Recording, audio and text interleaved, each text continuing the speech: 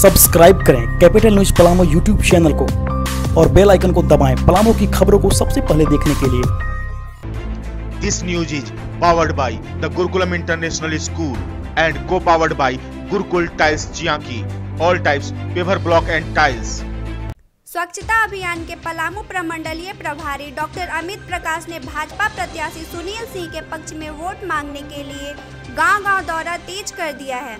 तरहसी प्रखंड के श्री केदाल गांव में लगने वाले साप्ताहिक बाजार में पहुंच सैकड़ों लोगों के बीच डॉक्टर अमित प्रकाश ने बीजेपी को बहुमत दिलाने व नरेंद्र मोदी की पुनः सरकार बनाने की अपील की। विपक्षियों पर कई आरोप लगाते हुए साफ सुथरी व भ्रष्टाचार मुक्त सरकार बनाने की भी अपील की।